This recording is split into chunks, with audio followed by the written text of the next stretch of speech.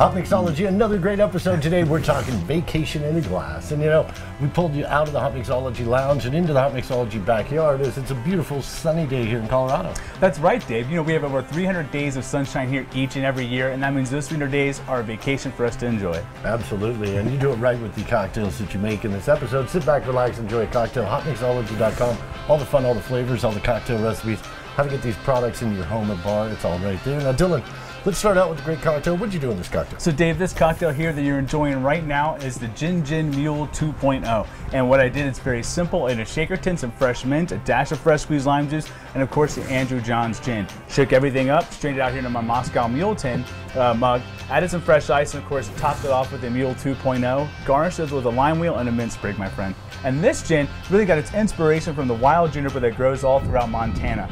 It's going to be 8 times distilled, 5 times filtered, Dave, which makes it gluten-free. And Dave, also this gin is infused with these bold flavors of juniper, lemon peel, a pine, orange peel, lime, coriander, anise, and cassis. Therefore making a very well-balanced gin, which is great in a cocktail, but also perfect neat in a glass by itself. Absolutely. Andrew John's gin comes from our friends at Southern Champion Brands, and now also we used, of course, the Mule 2.0. Mule 2.0, Moscow Mule in a can, ready to drink. You've seen it on Hotmixology before. Now Mule 2.0 is really making leaps and strides in their distribution. They're distributed in over 18 states now, including the new states like Florida, Michigan, Wisconsin, Colorado, of course.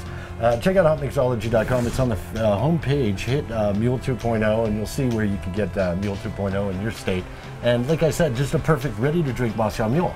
Yeah, it's ready to go out of the can, Dave, there. It's also based in neutral grain spirit, so therefore you can do whatever you want to make that Moscow Mule 2.0 that you want to in your house. Absolutely. Like you said, ready to drink in the can with the alcohol right in there, but we like to tweak it out like we did in the Gin Mule 2.0 today. It's Hotmixology. We're talking vacation in a glass with great cocktails, and it'll take you on a vacation with every sip.